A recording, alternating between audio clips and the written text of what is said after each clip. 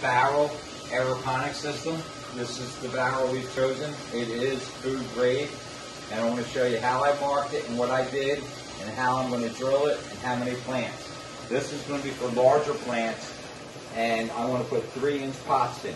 And what I did is, if you come in a little bit closer, I'll show you that on the barrel it has a seam. And on the seam right here, I marked this as the center, and I use this to start my process. And then what I did was, I measured across the top, and I see that it's 23 inches. And then I found my center point, and then I marked my center, and then I used what is right here. You see it's got a square and a square. I know that's straight. So I made sure this was center, and that started my straights for my sides. And once I got my sides, I took my tape measure and I put it on it, and I just measured around until I got my thing, was 18 inches, and then I came back on each one, and I made it 9 inches.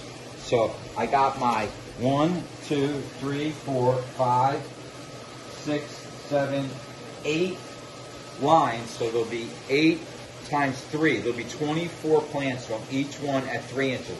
Now, to make sure that I got everything straight, I first leveled my barrel.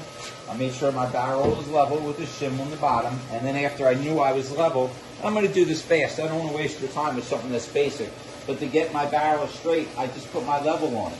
And that's how I got my marks in the centers. And what I did was, because there's, as you can see on the barrel, there's a hump, and I think that's going to be hard to mold.